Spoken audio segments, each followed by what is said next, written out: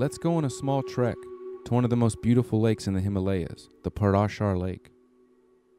This trek starts near the village Bagi, a small village not too far from Mandi in Himachal Pradesh.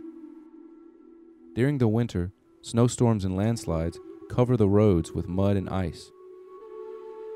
Trekking on foot becomes the only way to traverse between villages. Prashar is situated at 9,000 feet above sea level, therefore giving you the opportunity to breathe the purest of air.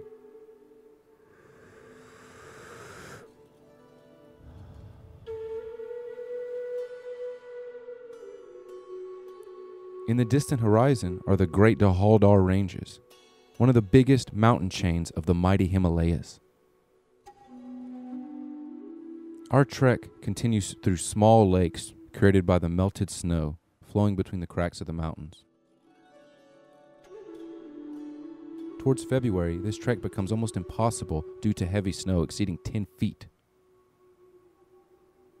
Now we are here. What you see below is the Great Prashar Lake. Next to the lake, you will see the temple where sage Prashar meditated for many, many years.